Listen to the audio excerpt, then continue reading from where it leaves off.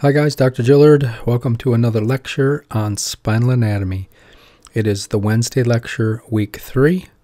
It is spring 2020. And here we go. I think, what is the date? I don't even know what the date is. Like, is it April 21st? All right, so we're finally getting into the lumbar spine. So yeah, here we go. So it's made up of 5 lumbar vertebrae. They're labeled L1, L2, L3, L4, and L5. Found between, of course, the thoracic spine and the sacrum. Has its own set of muscles and ligaments, vessels, neural structures. Muscles and ligaments fairly similar to those of the thoracic and most of the cervical spine. Vessels the same. Neural structures are a little different. Neural structures, as you recall, we talked about how the spinal cord ends at the level of the L1 disc in that vicinity as the what? Good, conus medullaris. But then the nerve roots have to keep going down to leave their neural foramen, so they come out of that conus medullaris, and some of them are very, very long. Which one's the longest? Oh, that's a good question. Of members of the cauda equina, who's the longest? Good, CX1, first and only coccygeal nerve root. It goes all the way down to the sacral hiatus. All right, let's see. Unlike the rest of the spine, it has traversing root. We said that. They hang in a thecal sac. Yeah, got that slide covered. Kind of some fun facts. It is the #1 area for the development of chronic pain. More pain, cervical is #2. But yeah, so chronic pain, by the way, is defined as greater than 3 months in duration, according to the American Spine Society. Some experts prefer 6 months. I actually prefer 6 months as well. It's really chronic if you've had pain for 6 months. About 80% of humans develop significant low back pain, which takes them out of work for 3 or more days. There are many definitions to that, but it's a huge problem. That's where you got the weight of your trunk going down, the weight of your head, and the weight of gravity all pushing down on the disc and the facets and the sacroiliac joint. Here's a good fact. 20% of people who suffer a severe, acute, disabling attack of low back pain, and I mean a bad one, so you're down on the couch, you can't get up, they don't recover. That's a huge number. I mean, they recover, but they're kind of in the club, so to speak. They're likely for the pain to return at some point, maybe once a year, every other year, maybe once every couple months, depending on how active they are. The economic costs are just outrageous. Back in 1996, it was 12 million. It's estimated to be about 20 million in 2020 right now. It's huge. So it's a big problem. This is what keeps us in business, right? So many people have low back pain. Another thing to understand is mechanical low back pain.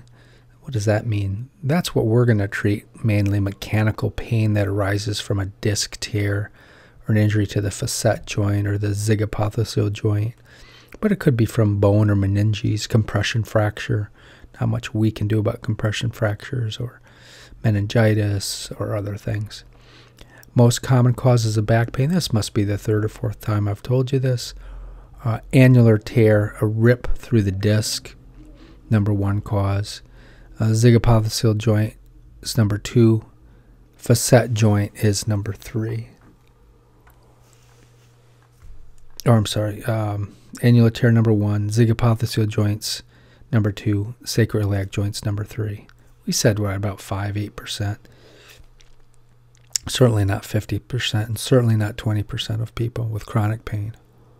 Got to be careful of the research out there. The lumbar spine has a lordotic curve, or a C shape. The posterior portion is concave. And this curve is important for normal biomechanics. And if you don't have a normal lordotic curve, your axial load gets screwed up. Instead of being transmitted through the nucleus pulposus, it's transmitted through the facet joints in the pars intra-articularis, and you'll see all sorts of problems because of this, potential problems. You could say that the axial load is normally transmitted through the anterior column, the posterior column, which are the articular pillars in the zygapophyseal joints. They take load, but they're not designed to take full load. The nucleus pulposus is. Here's a side view or sagittal view or lateral view, whichever you want, of the lumbar spine. We've looked at this before. You can see the thecal sac here, how it ends at S2, phylum terminale interna, phylum terminale externa, cauda equina, the nerve roots, traversing roots have been removed. Anyway, you can see the curve here. So that's nice. That's the lumbar spine, bottom 4 bones between the thoracic and the sacrum. And here's the concept of these columns. So the anterior column is the weight going right through the nucleus pulposus. Posterior column, there's 2 of them, a right and left. They go right through the zygapophyseal joints. Right. What about screwed up biomechanics? How can that result in chronic pain, or what are the conditions that can screw up the biomechanics? Surprisingly, an annular tear. Let's take a minute to think, how in the world can an annular tear screw up your biomechanics? Let's go back to this picture. Let's see, did I turn on my drawing tools? Oh, yes, I did. So we all know that this is the nucleus pulposus, right? Nucleus pulposus. This is the annulus fibrosus. This is the intervertebral disc. What's not drawn here, let's see, I guess we can do them in pink. We have nerve roots that go right, kind of coming out of the plane of the page through that IVF. Kind of drew it so just to show you the obliqueness of it. So what can happen, I think I've talked about this. The lamellae, I'm not going to draw the lamellae, but you can get a rip through the back of the disc, and then that green stuff can start to, we'll make it red, it can come out. And that's an annular tear. And remember, there are nerves, sinovertebral nerves, which live in the back of the disc. They can get inflamed, especially if the disc is degenerated and you have cytokines. You can inflame these nerve roots, and that can cause back pain and referred leg pain. The chemicals can actually leak out of the back of the disc, and they can start to soak into the nerve root. And then therefore they can inflame the nerve root as well. And we haven't even talked about a disc herniation. This is just an annular tear. And you can get a chemically induced radiculopathy because of this sort of situation. Now, what else does it do? Well, if you get that tear, let's see, let's make it. If you do get this tear through the disc, the research has shown over and over that the axial load, the key of axial load, now goes right to the back of the vertebral body, and right where the place you don't want it. You don't want it over this tear, and then it overloads these facet joints. The facet joints start doing too much work. So in the long term, you can wear out these joints and cause problems, facet joint syndrome, as well as irritate the tear just from a rip of that disc. Those annular tears can be significant. Strange thing is, and some people can have them and they don't have any problem with it. And we'll talk about the theories of that. Maybe did I talk about that in embryology? But yeah. All right, so full thickness annular tear. Scoliosis can definitely impart uneven weight loading. Some facets get way overloaded. Some facets have an easy life, and you can wear out those joints that are overloaded. Hyperlordosis will jam the facet joints and wear them out. So by the way, scoliosis is often associated with hypolordosis. That's a curve that's too straight. Degenerative disc disease, The annular tear also leads to degenerative disc disease, and your disc can start shrinking in height. That can cause all sorts of trouble as well, including buckling ligamentum flavum and causing stenosis. And of course, any unevenness causes zygapophyseal joint. Or maybe you just hurt you jam a joint, you get hyperextension injury or twisting injury, and you injure that joint. And that can start to degenerate the joint and eventually mess up biomechanics. Okay, let's go over the basic parts. I think have we done this? Or maybe this is today's lab. I know we did a little basic overview a couple weeks ago, but we're going to get a little deeper into it now. Lumbar vertebrae is made up of two parts, a vertebral body and a vertebral arch. And there are no atypical vertebrae. They're all the same. There's no real weird ones like the atlas and axis we'll talk about in the cervical spine. And L5 is much wider and much more rugged and sturdy than L1. It's more like a thoracic vertebrae. So they get wider and more sturdy as you descend from L1 to L2. Right, here they are. So there's L1, L2, L3. They're getting bigger and bigger, and then L5 is massive. Anybody notice anything abnormal here? We've talked about this. My students should pick this up, hopefully, if you've been watching these things. And let's do, what color should we do? How about pink? Transverse process. These are all overhead views. They're like airplane wings sticking straight out. How's those L5 look? Oh, now you see the problem. These are spatulated transverse processes. Normally, they're not like this. So the author really shouldn't have used this. About 5 to 7% of the population has these.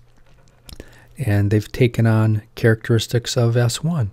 So therefore, this is called sacralization of L5, or you could call it a transitional segment. Is related to chronic pain, as we've talked about before.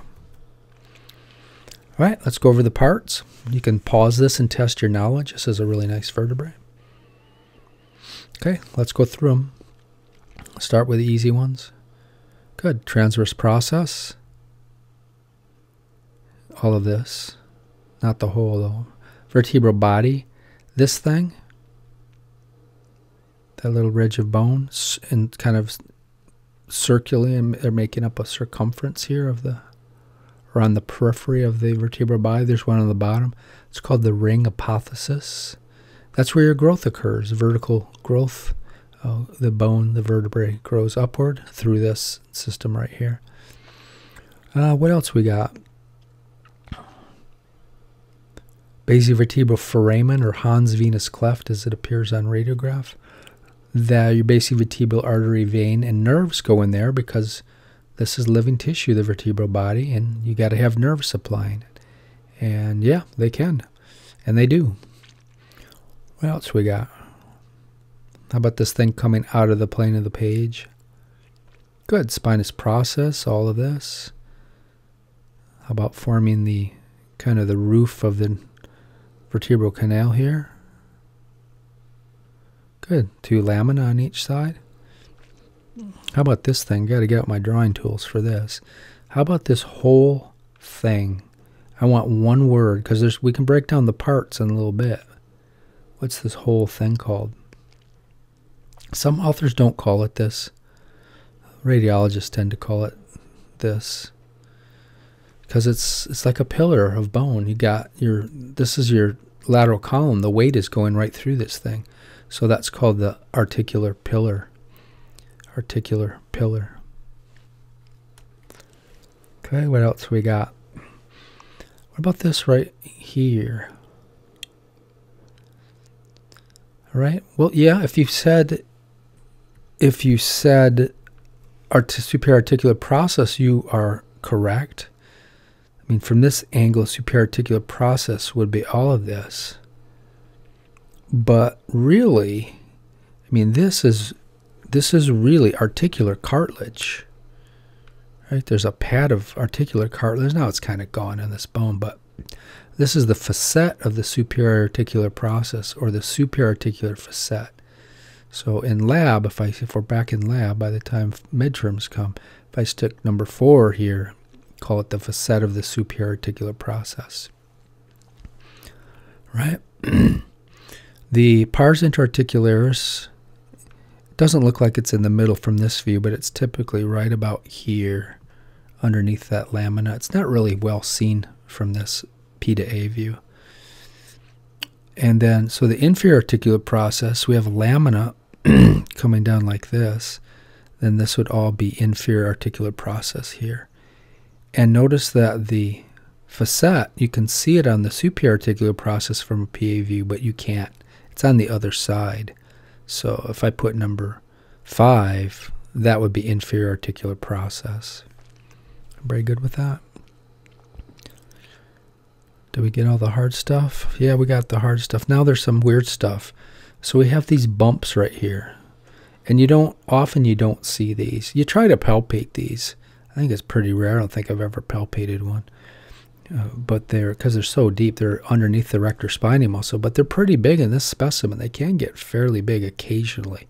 They can almost look like tumors on radiographs sometime. Those are called mammillary processes. Mammillary processes. Okay. Accessory processes right here. And these are attachments for muscles and ligaments, which we'll get into later, but accessory processes. I think I got everything. Of course, the neuroforamen would be this hole here, and then it would come out down here. Part of the vertebral canal, or sorry, vertebral foramen. Did I say neuroforamen? They don't want you to really say that. It's an AKA, but it's better to say vertebral foramen. Okay, we're good? All right, there's a little quiz. Take the quiz. I think this is in lab, one of the labs. If not, it's good practice because it might be in the lab. I could put this exact drawing on the lab midterm if I have to do it by computer. There's the answers. Accessory processes there. How about this view? What view is this? Well, this is a sagittal view or a lateral view. And we have the transverse process coming out of the plane of the page, kind of looking right at us, right? And then what do we have right here? I don't see a facet. I see a facet here. See how smooth that is? So this is the superior articular process. Little mammillary process right there. Mammillary process of the superior articular process. And then facet of the inferior articular process. Pars would be right in here. The transverse process is kind of blocking it. But it would be right under here. We have this thickest part of the bone, strongest part of the bone. It's the pedicle. Spinus. Lamina would be about here. Right? And this would be the superior bony vertebral end plate. I don't think I listed those. Inferior bony vertebral end plate. Maybe I did. Vertebral body. Inferior vertebral notch, right? That makes up part of the neuroforamen. Inferior vertebral notch. Superior vertebral notch would be right here, more prominent. Superior vertebral notch. Got it? Very important stuff. We'll get deeper into that in a little bit. Yeah, I didn't label those end plates, but those are the bony. There's cartilaginous end plates and bony end plates. You can add that to your picture. All right. Let's talk a little bit more now about the articular pillars. They're two columns of bone, as we've kind of talked about them already. The term usually applies to the cervical spine in our board books, but radiologists tend to use that term as well. I'll show you what I mean in a minute. Articular pillars are made up of 3 things. That'd be a good question, wouldn't it? Board style question, which only has 4 choices, multiple choice answers. Blank is not a member of the articular pillar. And then I could list superior articular process. Oh yeah, that is. Inferior articular process. Oh, yeah, that is. Pars intra-articularis. Yeah, that is. Next answer's got to be false. And I could say, oh, the lamina. How about? Right, so here's a 3D CT scan. I kind of drew this for you before. When I lecture in class, I'm not able to draw like this, so it's kind of nice for me to be able to draw. But let's go to where the term came from. So this is a cut, not through the very center of the spine. We're looking from the side. This is a sagittal or a lateral view. It's a parasagittal view. It's not a cut right through the middle. But here you can see the part. You can see the articular pillars quite nicely. So I can draw them. Here's the superior articular process. Right here. Okay, this next region, make it pink. This would be the center. This is the pars intra-articularis. And then let's make it green. And this is the inferior articular process. You got to know those words like the back of your hand. Those are your ABCs. You got to know those. Notice that the inferior articular process connects with the superior articular process of the bone below. And so together, the inferior articular process and the superior articular process, they make this. Yeah, that's the Z joint. That's the zygapophyseal joint. Okay, everybody good? Why would you order a CT? Would you ever order a CT in your practice? Yeah, you're treating especially a gymnast or football player with chronic back pain. You take x-rays, you don't see anything wrong. And yeah, you got to figure if 4 weeks goes by, they can't go back to sport, and they're still having pain, your treatment's not working. You need to work this up further. You can suspect spondylolisthesis. You can suspect a pars fracture. So how do these pars intra-articulari look? They look really good. I don't see any fractures through there, right? Fracture is like you'd see like a black line. It's usually about that big through there. I don't see any of that. I see white, stress, extra bones. This patient's taking some stress on his pars. They look good. You need to also look at the back corners here. We'll talk about this more, but I might as well show you now. Got to look at these back corners to make sure these bones are in alignment. Make sure all the ligaments are in line. Let's see, I can also draw a line. It should be relatively smooth, because sometimes these bones stick way out like this. That's called the spondylolisthesis, and we'll look at that actually a little bit today. Right, but yeah, these pars looks good, but let's... Oh, I blew it up, didn't I? Okay. What's inside this? Well, that's a real joint. It's a diarthrodial joint. That's filled with synovial fluid. And that's what, that keeps us in business. Facet joint injuries, we're pretty good at fixing those things, especially when they get locked up and stuck. You'll learn about that as you go through the program. Let's do a case study. Just make sure I turned on my recorder. Just in case. Yep. Okay, just in case Camtasia fails me. A 35-year-old comes in with chronic back pain. Started after a high school wrestling match. Had back pain on and off. Kind of in the club, so to speak. Went to college on a wrestling scholarship. So most of the time he did pretty good, but once a year it would flare up. Neurological exam was normal. When you bent him back, no, he's acute now, he's in your office. He's in pain, but when you tried to bend him backwards, it was very painful. So x-rays were taken. They were negative. You treated him for 4 weeks. He didn't get better. And so the next step is to order something called a CT scan. You can't always see cracks in the pars. Cracks in the pars intra-articularis are called spondylolysis. Right? So you can't always see spondylolysis on x-ray. So we ordered a CT scan. So what do you think? My first quarter students, I bet some of you guys can already see it just with the information I've given you. Well, let's look at, this is S1 down here, L5, L4.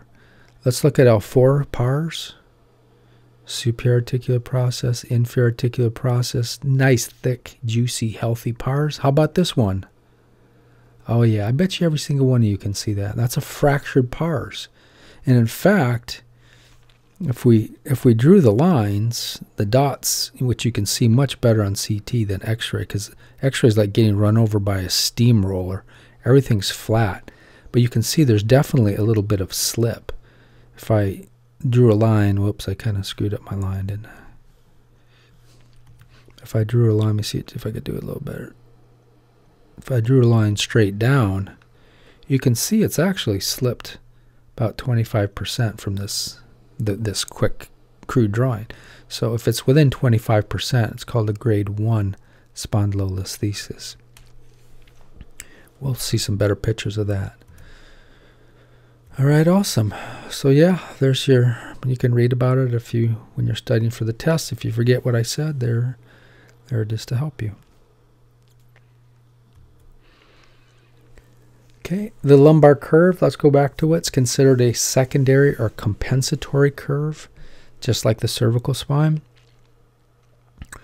It is detected in vivo, so while the embryo is still walking, or while the fetus is still inside mom's tummy, you actually do have a little bit of a curve. But when the child starts crawling, you develop the cervical curve, because the child has to lift up his head.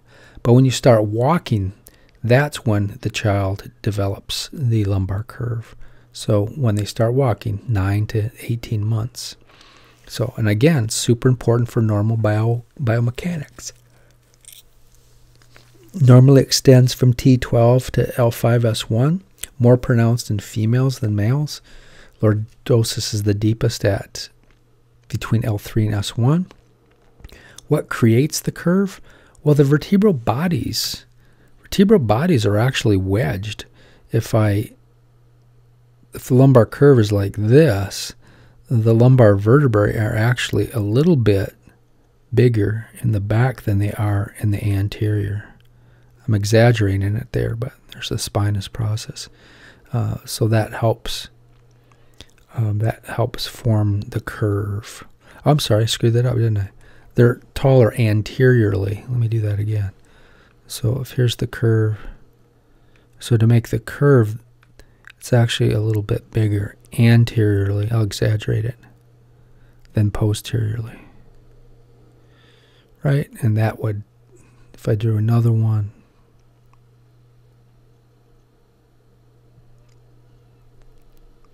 you see how that goes? So this distance here, the vertical height is taller anteriorly than posteriorly, and that's what helps cause this. And then you have the tension of the erector spinae muscles back here pulling down on everything. So that helps form the lumbar curve.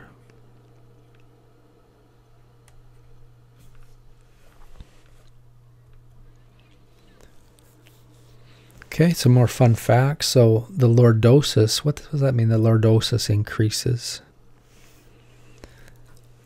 Well, it means the lordosis gets greater or more pronounced when you are sitting compared to laying down, or so even worse, standing. You have the greatest lordosis, and that standing actually starts to jam the facets together. People with facet syndrome, they have trouble standing because of that phenomenon. So lordosis, therefore, from standing, it decreases during flexion and increases during extension. That's another fun fact there. So when you bend forward, it takes away that lordosis. When you bend backwards, it accentuates, that makes sense, the lordosis.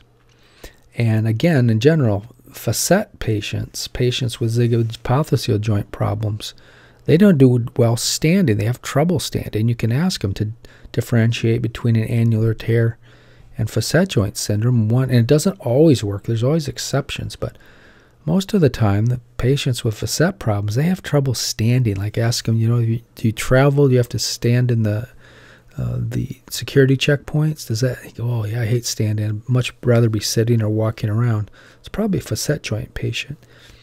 And then just the opposite, when you sit, it loads the disc. The disc gets pressurized, and those patients with tears in their disc, they cannot stand sitting. Of course, a really acute disc annular tear, they can't sit or stand or do anything. They're just miserable. But usually sitting, it's the worst. And let's see, what is the function of the lordosis? So it's important for absorbing and dissipating the loads of the spine. So it handles the weight of the trunk and the head, and your activities of daily living are all transmitted through the lordosis, through this nucleus pulposus. And normal biomechanics is super important. In fact, with normal biomechanics, as we said, the nucleus pulposus of the anterior column, that's the pivot point. And that's where most spinal motions occur. What are the spinal motions? We'll do this when we do biomechanics. But flexion, extension, right and left lateral bending, right and left rotation. We're going to get into the sagittal, anterior sagittal translation and all that stuff too when the time comes. Here's just a cartoon of the nucleus pulposus. I mean, it's water. It's about 80% water because of the proteoglycans. Did we talk about those yet? I don't think we did, but we will talk about the proteoglycans, how they grab water, 80% water. And then the annulus fibrosis is made up by these rings, kind of like the rings of a tire. And in reality, let's see, in reality, these rings actually go through the vertebral end plate. So they completely surround the disc. Because there's a vertebral end plate we haven't talked about. Oh, it's not this big, but I exaggerate it. But yeah, it's completely surrounded. So therefore, when you push down on water, water's incompressible. It tries to escape, but it can't. It becomes rock hard. It almost acts like a ball bearing here, and that's where your joint is. That's where you can pivot from. All right. So ball bearing acts as a pivot point. Great. And then the Z joints back here, the facet joints, they don't take that much of the load, the posterior columns.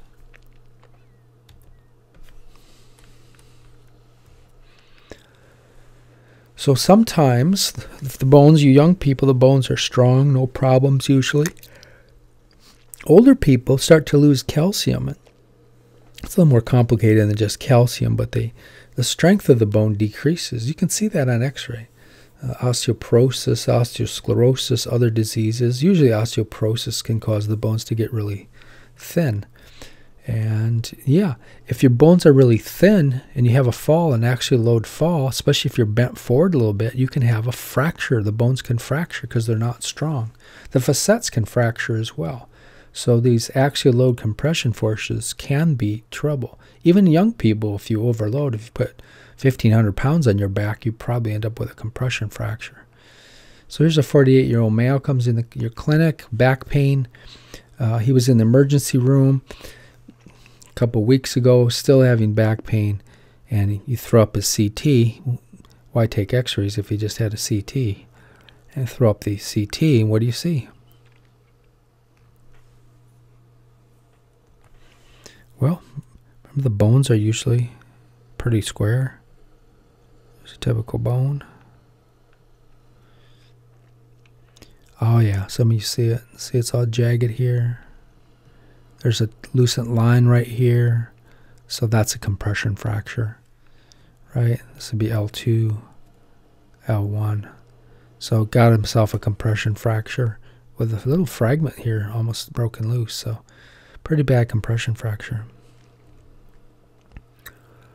All right, hyperlordosis and its sequelae. What are the problems with hyperlordosis? There's a nice hyperlordosis, right? You see these in gymnasts. They extend their back to kind of magnify. But it's called a sway back sometimes. That's a hyperlordosis. And yeah, if you have hyperlordosis, you're not having normal biomechanics, and you're putting an awful lot of load on the pars interarticularis and the facet joints, not to mention a shear force on the disc. I guess I could have added shear force to the disc, because people are, with these problems, they're more likely to become a member of the low back pain club. Right, so Z joints are overloaded. It jams the inferior articular process into the lamina, which stresses the pars. You can fracture the pars from that. It overloads the disc. It puts a shear force on the disc, which encourages it to rip. Overloads the SI joints too. So if you have a hyperlordosis, you may become a club member. So just the kind of a cartoon, a PA view. Here's the inferior articular process, and picture the spine bending backwards. These joints jam right into the lamina and close to the pars. So when you're doing extension like gymnastics or football or cricket, it's the worst of all the sports. We don't do that in this country, but the pitch, I guess it's called a pitcher who plays cricket, they really extend their back suddenly, and it jams the lamina here. And it can break the pars after doing that time and time and time again. So we already said risk factor for spondylolisthesis. The jamming of our inferior articular processes increases the chance for breaking the pars. We said breaking the pars like we saw already. That is called a spondylolysis. And if the break becomes unstable and the vertebral body slips forward, then you have a spondylolisthesis. So technically you have a spondylolytic spondylolisthesis. But that's not always the case. Fracture of the pars is not the only thing that can cause a slip of the vertebrae forward. How do you tell if someone's hyperlordotic? You're going to learn this again, I think, as you go through the program. But in case you don't, here it is, Ferguson's line. So really easy to do. You just take the L3 vertebrae on a lateral sagittal x-ray and put dots at the corners, and then connect the dots and find the center of the vertebral body and drop a straight vertical line down perpendicular to the edge of the plane. Software has it all the free software, the DICOM viewing software. You can do this really easily. And then normally, if you have a normal lordotic curve, this red line should go right through the anterior portion of S1 here, the body of S1. If it's more than 10 millimeters in front of this, you got yourself a biomechanical problem. You have biomechanical instability, and you have overloading L5 and S4, the discs, overloading the pars, and overloading the facets. Now, while I take a sip of water, tell me what's the matter with this x-ray. We haven't looked too much at x-ray. We kind of started with CT. I think CT is actually easier to view.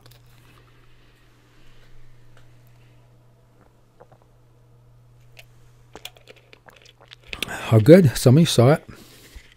Remember I put the little dots at the back corners of the bones? What if I did that here? So there's one here. There's one here. Those aren't too bad. Something's funky here, right? This one's way up here. This one's here, and this one's way here. So this is almost another grade 1, almost a grade 2 spondylolisthesis. And it looks like the pars is fractured here, so it looks like a spondylolytic spondylolisthesis.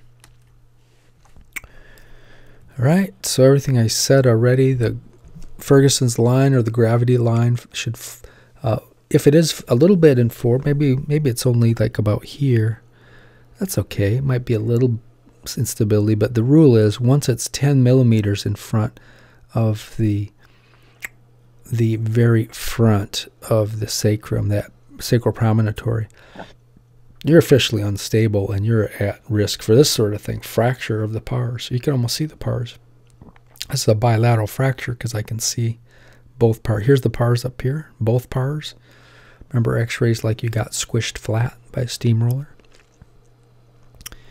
Yeah, the disc space is also shot, so the disc has got degenerative disc disease there. And yeah, so these patients, when Ferguson's line is this far forward, they always have hyperlordosis.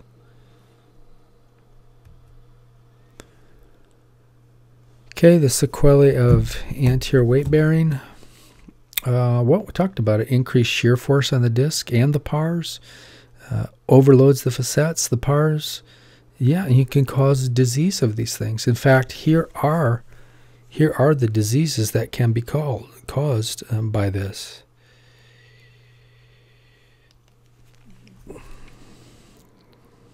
Right, spondylolysis, spondylolisthesis, degenerative disc disease, annular tears, disc herniations, facet syndromes from overload, SI joint problems. So, yeah, people don't always have problems, but you're sure setting yourself up for a problem if you have a hyperlordosis. What about another way to tell if someone's hyperlordotic? Well, we met Ferguson's line. How about Ferguson's angle? So here's the lumbosacral angle, and it's really simple. You draw a line parallel to the bottom of the film or bottom of the earth or whatever you want, and then you draw a line right down the sacral base. Put 2 dots here and draw a line straight like that and measure that angle, which should be 35, 45 degrees. I think average is around 42 if I remember. It should definitely not be up in the 50s. So we'll look at the numbers here in a second. But that's called Ferguson's angle or the lumbosacral angle. Is there another AK?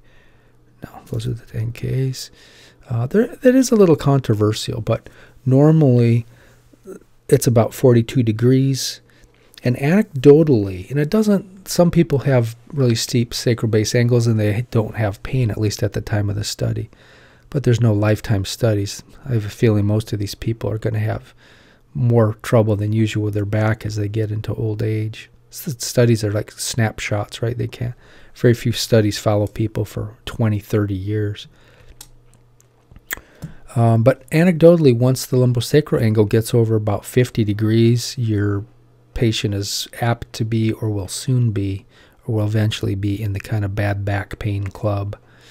And it causes hyperlordosis. And then all those risk factors. Here's some. Did I do this? I think I put this together in a study on sacral base angles, and average was about 42 degrees. So what's the sequelae of increased lumbosacral angle? Well, it's the exactly same sequelae as that of an anterior Ferguson's line. Same stuff. It overloads the Z joint, posterior arch, the lamina. You can have pars fractures. You can rip your intervertebral disc from the shear force. Exactly the same thing I said. Same causes of low back pain as for an anterior Ferguson's line as well. All right, here's a 72-year-old, comes in with low back pain. What do you think of him? Oh, it's kind of, I put the lines in there. But he's got a slip as well. Actually, he's not very good. So the back of the bones right here, he's got about almost a grade 2 spondylo here. Quite a bit of slip. Right, I guess, remember you guys are first quarter, so I'll have to draw these. You can't hallucinate them. Your eyes will learn to kind of hallucinate things in. Probably looks about like that. Even I can't see it through there. But it's definitely slipped forward at least a grade 1. But the point is here, look at Ferguson's angle. It's 50.2 degrees in this patient of mine. Right, how about this? Another guy. Guy ended up having a very successful fusion following failed all conservative care, unable to work, got to do something, right? Unstable spondylolisthesis. His was 55 degrees. And as far as I know, he's still doing good. That's definitely a grade 2. We'll show you how to grade these in a minute. So spondylolisthesis, we said this already, means there's a slip of the inferior vertebral body on the adjacent inferior vertebral body. May not be symptomatic. Some people can go their whole lives like this and not have any trouble. The trouble is once it gets lit up by an injury like an axial load, the fall in the butt, it can be really tough to fix these, much tougher than normal people with a normal spine. And another thing you need to, if you have a patient who comes in with a chronic spondylolisthesis, you have to understand, is it unstable or not? To this day, I mean, so much of my job is to order simple flexion extensions films because people forget to do it, and that's a big factor, especially for surgeons. Because when you bend forward, your bones should stay in place. They shouldn't slip way forward or slip way backwards. But sometimes they do. And if you go over 3.5 millimeters, you're officially unstable. Okay, in fact, that's a rateable disability. In AMA guides, anything greater or equal to 3.5 millimeters of slip between flexion and extension, that's a rateable disability. Even if you have 2 millimeters of slip, it could be micro-irritating the pars fracture or the inflamed Z-joints or the disc, the annular tear. So it's significant. I found it to be significant. Okay, here's simple flexion extension I ordered a couple years ago. And so here he's bending forward. You can see this is a side view of him bending forward. And we look kind of here at the back of the bones. All right, they look pretty good in place. All right, maybe forward a tiny bit. But when we bend them back, look what happens. Try to draw the same line. And you would do this segment by segment. But you see how we got a stair step here? There's the sacral canal right there. So that's the back of the vertebral body. So yeah, we got a spondylo. But it's not that, wasn't that evident in the neutral and the flexion. But when he extends, this bone shoots out. I think I measured it here. I don't think it's quite significant, though. It measured out about 3 millimeters. So kind of borderline. It's not officially unstable, but it's definitely unstable enough to be a source of pain. Because remember, there's a pars fracture right here. Right? There's a fracture. And when especially if you're active, you're bending and twisting and doing things, the bone's going back and forth, and it's irritating this, which is probably already inflamed. And maybe the facet joint, joints might be irritated as well, because they're not designed to go back and forth and back and forth. So finding stability is quite important. Let's do a case. 52-year-old male presents with chronic low back pain, bilateral radicular pain, left greater than right. Following work comp injury, failed conservative care.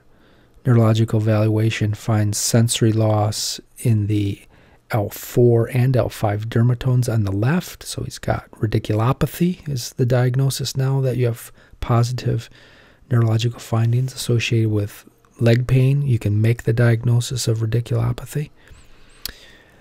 And yeah, so the insurance company doctor said, oh, the case is closed. He's not a surgical candidate.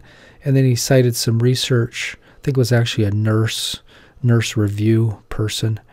Said, oh, here's some research. Spondylolisthesis are often asymptomatic, so the case is closed. But I simply dug through the records, and there was no flexion extension. How do you know if the guy's unstable? And so we ordered. The patient had to pay for him out of his own pocket. Work comp denied it. So we ordered flexion extension x-rays, and lo and behold, here is extension. And this would have been worse if he could have really extended, but he couldn't extend very much because of his back pain. So the slip measures 6.2 millimeters. When we bent him forward, look what happened to that bone. Slid way out to 11.76 millimeters. And you do the math, 11.76 minus the 7.6. We got 5 millimeters of sagittal translational motional instability. Or you could just say translational instability. That's a rateable disability, for one. And for two, it doesn't mean that he might benefit from a interbody fusion to stop all that darn motion. And in fact, that's exactly after some fighting, everything I said right there. After some fighting and legal battle, he finally got to have an anterior lumbar interbody fusion. That's the Tiger Woods fusion. And he did real well. Last time I talked to him, he was 18% disabled, which is great. The average interbody fusion is about a 25% disability. Yeah, so I mean, it's not, there still is hope. Just because you can't treat someone with conservative care, it doesn't mean that more aggressive care can't fix them. Look at Tiger Woods. I mean, all those internet people hating fusion. And I'm a chiropractor. I have a failed surgery, so I'm super conservative. My mission in life is to educate healthcare providers on when's a good time to have surgery and when's not a good time to have surgery. Because my school, they did a crappy job. We knew nothing about surgery, nothing about it. And so I think it's a good idea, especially we're primary health, we're quarterbacks of the patient's healthcare. We need to be spine experts. We need to know about some basics about fusion, interbody fusion, and discectomy and decompression surgeries for stenosis. We should know that stuff. Okay, that's enough. I'm ranting. How do you make the diagnosis? Well, you start out with a A to P and lateral view, and if you suspect spondylolysis, you go to oblique radiographs. I won't get into those now, but you'll see on those as you move through the program. They're going to give you a pretty good shot of the pars interarticularis. Sometimes you can't see them, though. Maybe the image quality was bad, or they just don't show up. And CT scan, as I've already showed you, can see them really, really easily. Even on CT, though, if it's like a hairline fracture, you can't see it. The ultimate is you can do scintigraphy or a bone scan. Sometimes you have to go to bone scan to really see them. So how are they graded? How do you rate? I said grade 1, grade 2. How does that? What's the story with that? So might as well learn this now, and you'll get this. You'll get this as you go. But the Meyerding system is what's always used. And here's the Meyerding system. You measure the posterior corners of the vertebral bodies involved, and you see how far the slip is. If it's slipped from 1% to 25%, that's a grade 1. Anything over that should be 26. Anything over 25% is grade 2. Anything over 50%, like 51%, is a grade 3. I'm going to make a note to fix that slide here. Slide 313, fix. If it slips off the cliff, you got yourself, it's called a spondylolisthesis. You shouldn't call it a grade 5 spondylo. Okay, here's the Meyerding system. So grade 1 would be if the bone went like this, still be a grade. I just draw part of the bone. Still be a grade 1. So anything between here and here, 25%, that's a grade 1. Once you get to a 26% between here and here, that's a grade 2. Between 51 and 75, grade 3. And then between 75 and 100%, grade 4, if it slips off the cliff like some of these have. That's a spondylolisthesis. Okay, that's the Meyerding system. You need to know that. That needs to be part of your ABCs. It's very simple. You need to get that into your brains. Don't forget that. I guarantee you questions coming from that from me. Right, there's another little diagram of it. Same thing. What causes a spondylolisthesis? I actually have a YouTube video. It's a couple of years, maybe 3 or 4 years old, that really goes into it, all the different causes. You have to just scroll down my page or Google spondylolisthesis Gillard and it'll pop up, I'm sure. But there's 6 types. We won't get into all those for first quarter, but you should know the most common is those fractures we've been talking about. That's called the isthmic spondylolisthesis. That's not the only type, though. I think you should know the second most common as well. That's called the degenerative spondylolisthesis. So you're going to be seeing, because the baby boomers, you're going to be treating a lot more older people than I treated. They're going to have these degenerative spondylolisthesis. There's no fracture involved with this thing. It's just a slip of the facets. The Z joints or facet joints get so degenerated, they slip and they let the top bone slide forward on the bottom. Let's check this case out. This is a complicated one. 45-year-old female presents with chronic low back pain and severe right radicular pain. What's that mean, radicular pain? Sciatic is kind of the layman term for it. But that means it's the pain. They have pain radiating down their leg, and it's kind of in 1 or 2 dermatome pattern. It's not their whole leg, which is like a neuropathic type pain. but it means that it's in a specific region in the leg. Don't call it radiculopathy, right? That's my pet peeve. Radiculopathy is a diagnosis. It means that you've done a neurological evaluation and you found something wrong, like decreased sensation in the S1 dermatome or weakness in the L5 myotome. Once you find that, you can say the patient has radicular pain and has radiculopathy, which tells me that you've done a neurological examination. It's positive. Okay, so chronic hand joint pain as well. What the heck was I trying to say there? Chronic low back pain, severe radicular pain. I don't know what I was saying. Hand joint pain as well. Oh, hand, yeah. So metacarpal joint pain and phalanges. So I remember this case now. So they also have the inability to walk. This has got some great stuff in it, this case. Have the inability to walk for more than 2 blocks because their legs get hot, tired, and they cramp. That's got a word, and we'll talk about that more in 5th quarter. It's called intermittent claudication. Could be vascular, could be neurogenic. It could be VIC. Very important. We'll get these 5th quarter. VIC versus NIC. Intermittent claudication is the same. That means you go for a walk and your legs don't work anymore. They can be heavy like you're walking in cement, and they can hurt too.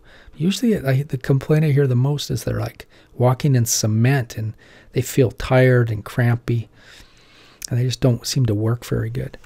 So we'll see. Oh, means there's a vascular problem.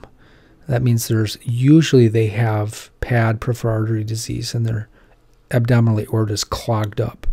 And when they walk, their muscles exercise, and they can't feed the muscles enough oxygen because they can't get blood down there fast enough. So the muscles kind of peter out and cramp up. And neurogenic claudication is stenosis. The thecal sac is squished by usually ligamentum flavum hypertrophy, disc bulging, and maybe a degenerative spondylolisthesis. Boy, I'm really going on tangents today, aren't I? I haven't even been watching my time. I'm probably getting... Where'd we start? We started on slide 255, so that's like 55. We can go a little bit more. Yeah, so anyway, here's the case. So very stiff in the morning. They got some hand joint pain and stiffness in the morning. Trouble walking. Failed all conservative care comes to you. What do? Radiographs show a spondylolisthesis, but you want to investigate this radicular pain, so you order an MRI. So let's see what we see here. And before, we haven't looked at that many MRIs. Here's a bird's eye view of a cut going right through the L5 disc. So everything above L5, we've erased their whole body. So like cutting a tree with a chainsaw, we're looking at the rings of the trunk right here. So we can see the nucleus pulposus is white in here. You can't see the lamellae, but you can see the dark type 1 collagen here making up this strong annulus fibrosis. The back of the disc at L5 is normally not concave, but kind of like a football shape. It looks great. Ligamentum flavum is pretty good here, maybe a touch thick, but not, I mean, that's pretty much normal. You can see I think we're getting some shadow here. There's the thickness of ligamentum flavum right there.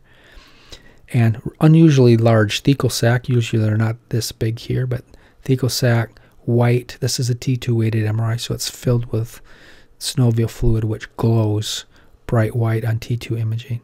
Neuroforamen are huge, right? There's the L5 exiting root, probably dorsal root ganglia. There's the S1 traversing nerve root. A little strange because that should already be out. Usually it's already budded out, but it's not in this case. The point I want you to watch here, look at how big the thecal sac is. The epidural fat, you can just see a little fat back here, is also white in color. So now let's see this patient. What do you think of that? Holy smokes. I'll tell you right now, this is fat. That's epidural fat. Where's all the pretty... There's the nerve roots, the S1 roots, the S2, the S3, S4. Where's all the pretty nerve roots? Smashed up into a little ball. So no good. The There's an epidural venous plexus. I think I talked about the last lecture, or somewhere I talked about. Maybe it was fifth quarter. But yeah, it's crushed. So you go for a walk, and your nerves are going to exercise and make waste products that has to be drained away. Can't drain it away because your epidural venous plexus is crushed. So it drains away really slow, and you start to get a backup of acid and waste products, and oh my God, my legs are starting to hurt and not work good. And yeah, that's the deal. So what has caused this? Well, we haven't talked. We're going to talk about ligaments. Guess we'll do that. I'm kind of going off on tangents today, but ligamentum flavum is right here, right? Way, way, way too thick, and it's pushing down in the thecal sac. The other weird thing that's going on. So look at the facet joint here,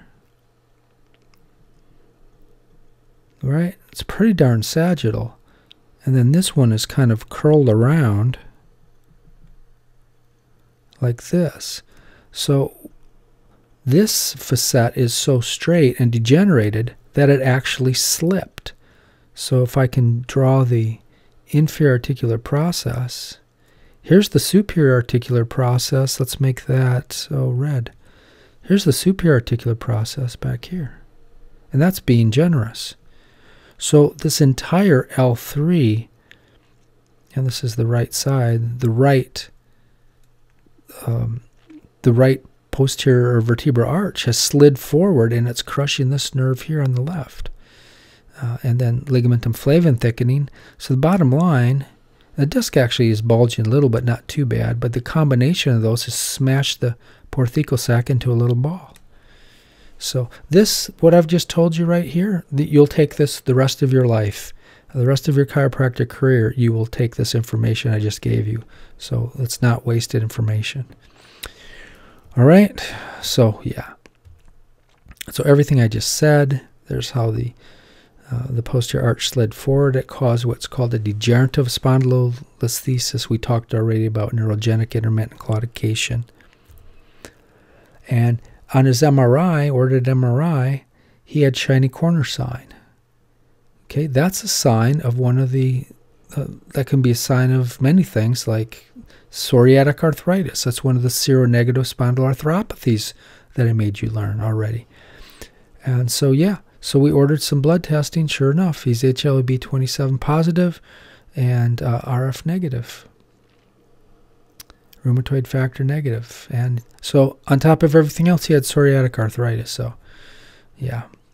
All right, that must be about time, right? I feel like I always should start my watch, but I know it's been. Do we want to keep going? That's probably enough, I think, for today. Let me check my slides. Don't want to crush you with too many slides. So 255, so that's like 50. That's like 70 some slides, right? Is that... Let's just do a tiny, tiny bit and then we'll stop. I can do maybe a few more slides. We had a lot of pictures. Let's just go through these and we'll call it a day. I think you know these already anyway. Really nice images here. Drawing. So this is an A to P view of the lumbar spine. We have an anterior longitudinal ligament. Okay. If you cut the pedicles and take off the vertebral bodies and just leave the lamina, or this is the roof of the vertebral canal, we can see ligamentum flavum right here. There's two sets of ligamentum flavum, a left and a right. There's only one anterior longitudinal ligament. You can see the skinnier posterior longitudinal ligament on the back. There's only one of that. There's a intertransverse ligament, which Bognuk tries to emphasize very strongly that it's really doesn't have good collagen organization. It's more like a membrane, and it actually extends all the way down here. When you're doing a fusion called a posterior lateral fusion, you can actually use this to pack morselized bone in between. You can use this ligament, and you can pack ground up bone here to help fuse the transverse processes. It's part of a procedure called a PLIF, posterior lateral fusion. Digressing again. Okay, from the side view, we got the nucleus pulposus, the disc, we have the annulus fibrosus. You can see the lamellae faintly in there. we have, this is not correct though. They drew the vertebral end plates. The vertebral end plates don't go all the way back here. So that's one problem. They stop right there. The author messed that up. And what else can we see? Ligamentum flavum again. The capsular ligament isn't here, but I have a picture of that coming.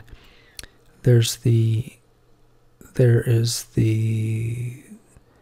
okay, they messed this up too, didn't they? If this is lumbar spine, we shouldn't see a spinal cord, right? These should be nerve roots, because these are clearly lumbar vertebrae. These should be cauda equina. These should be horse's tail, not a single cord. So that's messed up. Ligaments are nice though. Posterior longitudinal ligament, they kind of taper and wrap around to the side here, posterior lateral corner, so that's really nice. Two ligaments here. This is the inter, not intra, interspinous ligament. And then we have on the back side here, we have the supraspinous ligament. Right? I think I got all those. You can test your skills there. And posterior longitudinal ligament. Here's a nice view. There's what they do. They did like a mid-sagittal. This is a great way to show you a mid-sagittal cut on CT, because here's the full vertebral body, but if you just cut right through the middle, you can see the vertebrae and the disc, and yeah, the pedicles. You'd actually be cut right through the pedicles, won't you, on a middle cut? Because the pedicles are more lateral. See, there's a pedicle. You'd have to do a parasagittal cut to see that. Ligamentum flavum, interspinous ligament, supraspinous ligament, yeah, posterior longitudinal ligament. Oh, I'm trying to say, why did I put this in here? Oh, for this right here. So the author drew in a nice capsule, facet joint capsule here. All right, okay, that's enough. Now we'll call it a day before now that I gave you the general ligaments, we're going to start digging into these things. So that's enough. All right, keep our fingers crossed. Camtasia, please don't lose this recording.